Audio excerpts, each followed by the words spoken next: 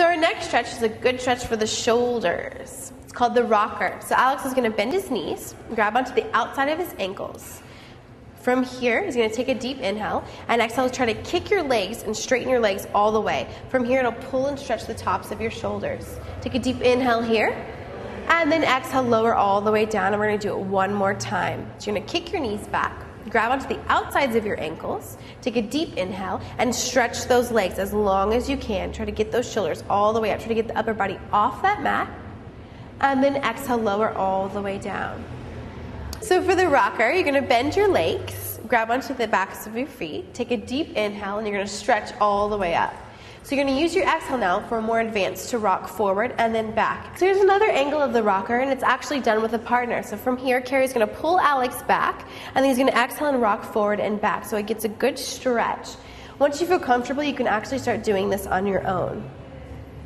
And then lower all the way down. That was another angle of the rocker. On the next exercise is going to be the inner thigh wall stretch.